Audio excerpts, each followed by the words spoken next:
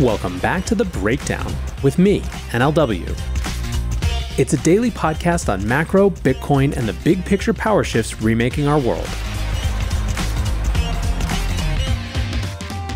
What's going on, guys? It is Tuesday, January 9th. Once again, it is more ETF hype. Before we get into that, however, if you are enjoying The Breakdown, please go subscribe to it, give it a rating, give it a review, or if you want to dive deeper into the conversation, come join us on the Breakers Discord. You can find a link in the show notes or go to bit.ly/breakdownpod. Well, friends, it is getting louder and louder and louder. We have people involved in all of these applications, teasing on Twitter. Craig Somm from Grayscale wrote dotting some I's and crossing some T's. Anthony Scaramucci wrote announcement Wednesday, trading Thursday. And with all of this, the Bitcoin market has come alive.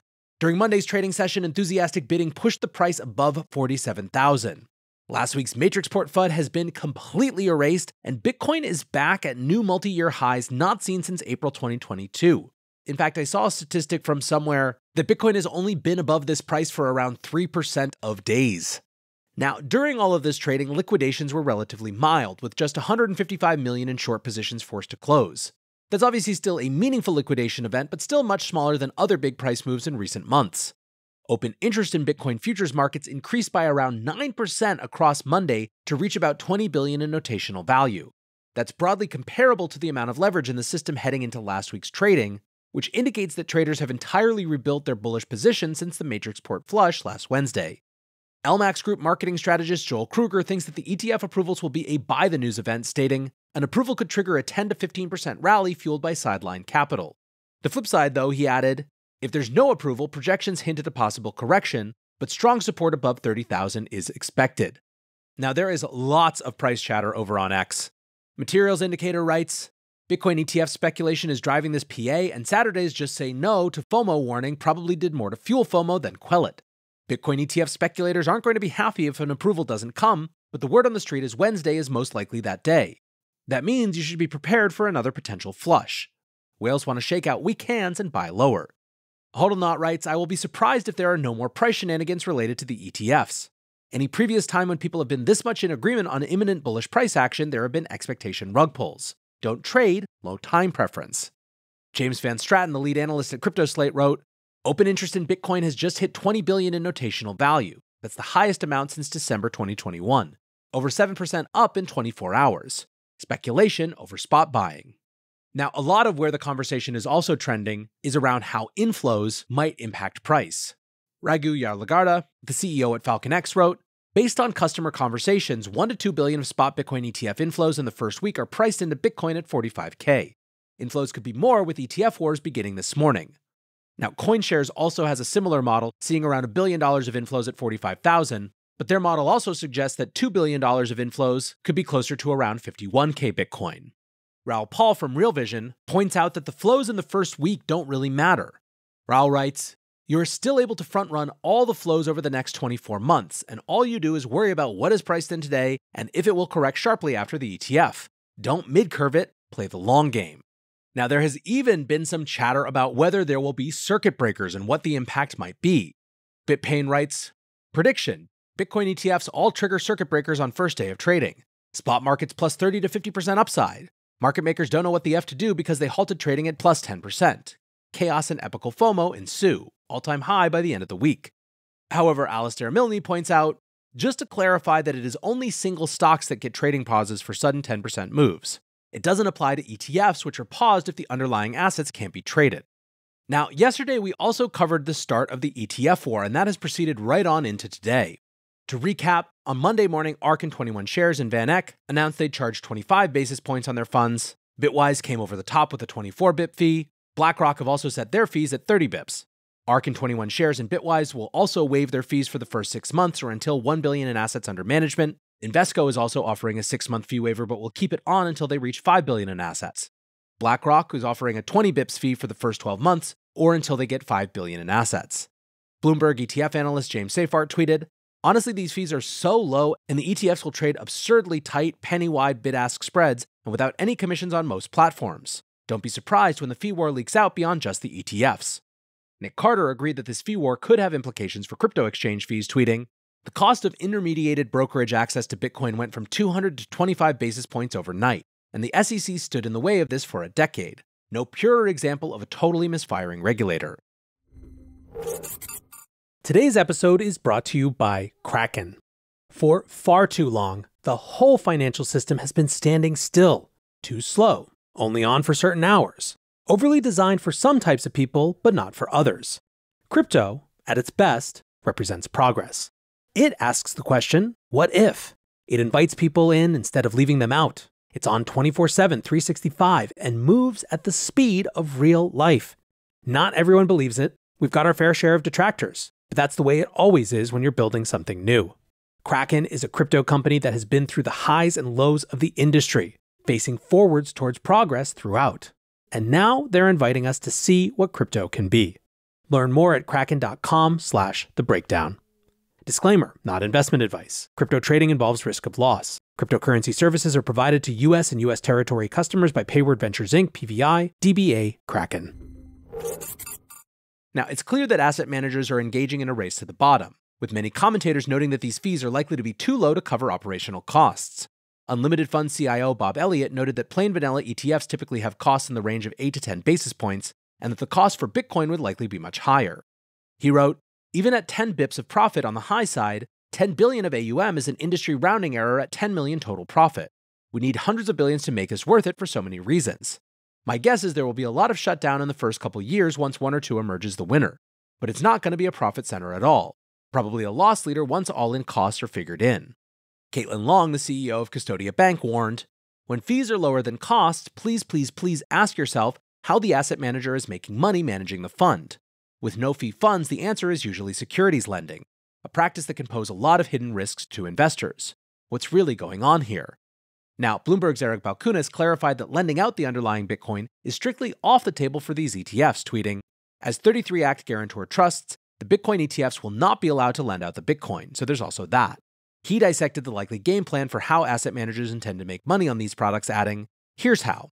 Low fees attract advisors who control the majority of money in America. That activity attracts traders. Then once an ETF is big and liquid, the issuer will play hardball with the custodian, i.e. lower your fee or we're going elsewhere. This is normal life in the ETF terror dome. Now, the glaring implication of these fee wars is that ETF issuers aren't aiming for a couple of $1 billion in assets under management at the end of the day. The numbers simply don't make sense at those levels. The prize instead is likely viewed as something closer to the $57 billion in AUM currently stored in the gold ETF, which comes along with economies of scale and negotiating power to drive down costs. Chao Wang of Alliance DAO tweeted, ETF issuers rushing to cut fees to less than 30 basis points below their cost is everything you need to know about how far they are willing to go to market Bitcoin to the world. Oh, and that's without the king of low fees ETFs, Vanguard, in the race. If I were in the sell the news camp, I'd be concerned. Nick Carter added, obvious point, but ETF issuers lowering their fees to absolute bargain basement levels implies massive expectations on their part around AUM. The biggest financial institutions in the world are telling you something. Will you listen? Now, like I said, this continued into today. Bitwise, Valkyrie, Invesco Galaxy, and WisdomTree have all lowered spot Bitcoin ETF fees ahead of an anticipated approval tomorrow. And yet, Grayscale is still playing a different game. As we discussed yesterday, while the start of the fee war was anticipated, the big surprise has been that Grayscale declined to slash their fees to enter the competition. Yes, Grayscale will trim their 2% fee to 1.5%, but as discussed, that's 5 times higher than BlackRock and about 7.5 times higher than the lowest competitors. This has been viewed as a bet that existing GBTC holders would not move their allocations to rival ETFs. Some think that this gamble is unlikely to pay off. Lumina Wealth CEO Ram Ahluwalia tweeted, Grayscale is going to hear the giant sucking sound of AUM leaving the Grayscale Bitcoin Trust and ETH products after it converts. Absurd that fees will go to 1.5% while the market is 20 to 30 bips. This is a perfectly competitive market. ETFs are commodity products. Why would I pay 5x competitor fees? Others, however, noted that tax implications of selling a highly profitable long-term GBTC position might cause significant switching costs for existing holders, enough to deter massive outflows.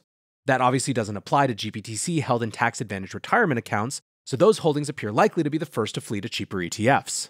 Still, Masari's Ryan Selkis had a different view, tweeting, just a maddening number of bad Grayscale takes today. I wish I had time and energy to write up the obvious. They are long-term winners and will lose modest AUM for the 1.5% fee. Maybe 30% over the course of 2024. Maybe. Earlier in the day, Selkis had noted, the new ETF issuers are racing to the bottom on fees where every $1 billion in AUM leads to $3 to $5 million in annual revenue. Grayscale's head start means starting ARR of $420 million. Grayscale has an insurmountable marketing and cash flow advantage. People still don't understand DCG as a business, and the odds of them moving past the catastrophic Genesis blowup approach 100% as the asset class rallies and Grayscale's earnings explode. Now, in terms of people starting to look for signals that anything might go wrong, yesterday afternoon there was a little panic caused by the SEC responding to applicants' latest filings. Chamber of Digital Commerce CEO Perianne Boring tweeted, "The SEC just issued additional comments on pending applicants' S1s. This is a delay signal."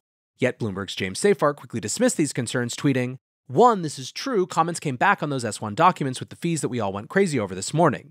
This isn't out of ordinary. 2, expect to see more amendments tomorrow because of this. 3, that said, I don't think this is necessarily a delay signal. Really, this just shows how quickly the SEC is turning these things around. Borderline unheard of to send over a document to the SEC in the morning and get comments back the same day. If they wanted to delay, the issuers wouldn't have gotten comments back tonight." Finance lawyer Scott Johnson agreed, tweeting, "Yes, it's unheard of, and to remind everyone, S1s do not need to be complete when 19B4s are approved. Take futures ETFs in 2022. Hashdex didn't even get initial comments until after its 19B was approved. More than anything, these quick comments demonstrate SEC working to push everyone forward for a quick approval and launch." Basically, what we now have is inverted commentary. A few weeks ago, we were sifting through documents to find little signs that the ETFs would be approved and reading every little thing into SEC actions to suggest that things might be going forward. Now, as we look on the precipice, there's a whole bunch of people slanting their social media commentary towards the opposite, towards looking, in other words, for little reasons that ETFs might be delayed. Once again, Eric Balchunas from Bloomberg isn't buying it. He tweeted, "BlackRock just refiled their S1 based on last-minute comments given yesterday. Hard to tell what has changed at first glance, but the important thing is the unheard-of 24-hour turnaround time between filing, comments, and refiling tells us all parties aiming to get this show on the road pronto." Now, it is not just crypto people who think that the opportunity of this ETF launch is massive for issuers. Standard Chartered have joined the chorus predicting huge inflows for year one. That bank is expecting to see 50 to 100 billion allocated to spot Bitcoin ETFs this year. Alongside that inflow of fresh capital, the bank is forecasting Bitcoin's price to hit 200,000 by the end of 2025. Bank analysts reflected on the launch of the gold ETF, writing, "When GLD was introduced in November 2004, the total stock of above-ground gold was worth around 2.2 trillion, compared with Bitcoin's current market cap of around 0.86 trillion. Adjusting the 88 billion of gold inflows for relative market caps would suggest 34 billion of inflows to Bitcoin ETFs. Still, the report suggested that that estimate seemed too low, so adjusted upwards towards something that, quote, seemed reasonable. What's more, Standard Chartered sees ETF approvals as a, quote, watershed moment for normalizing Bitcoin exposure for institutional investors." Analysts wrote, "We expect Bitcoin to enjoy price gains of a similar magnitude as a result of US spot ETF approval, but we see these gains materializing over a shorter 1 to 2 year period, given our view that the Bitcoin ETF market will develop more quickly."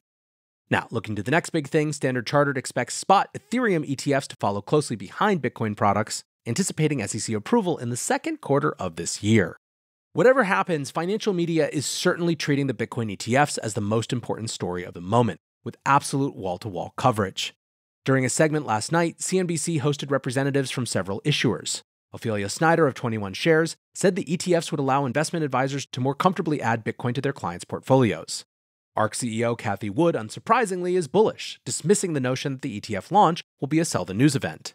She said, "We're seeing an anticipatory move, but the move of institutions into this new asset class, and that is what we're talking about here, a new asset class, which with another diversifier, institutions can increase their returns per unit of risk. I think that's going to be really appealing." Cathie added that a big move would make sense. "There's a scarcity value now evolving," she said. "It's becoming a scarce asset at 19.5 million Bitcoin outstanding. It can only go to 21, and 15 million of those 19.5 are in what we call strong hands. They haven't moved their Bitcoin in 155 days. Addressing the minimal fee structure, Cathie said, "We're not looking to maximize profitability with this spot ETF. We really believe this is an important moment to help with the democratization of Bitcoin access. That's our primary motive." Wood indeed said that her thinking had changed since the ARK ETF was initially filed at a much larger fee, adding, "This is a special moment to make a statement that this is a public good, effectively the equivalent of a financial superhighway, a global monetary system. We just wanted to make sure that one of the things we communicated is, we want you to feel you can access this." Basically, when all was said and done, CNBC ran what was essentially a 20-minute infomercial for Bitcoin ETFs on Monday night. One of the striking things was just how outdated all of the FUD sounded. The host at various points did a little bit of pushback, questioning whether it was a legitimate asset class, whether it has value. And frankly, it just sounded so off base when you have the CEOs of major asset managers in the room. Essentially the same effect that first Larry Fink interview had. It's just very hard to see how this isn't the institutional adoption and legitimization moment that everyone has speculated that it would be. Hopefully by this time tomorrow when you are listening to this show, we have our approval in hands and we're getting ready to trade on Thursday. For now, I want to say one more big thank you to the sponsor for today's show, Kraken. Go to kraken.com/thebreakdown and see what crypto can be. Until next time, be safe and take care of each other. Peace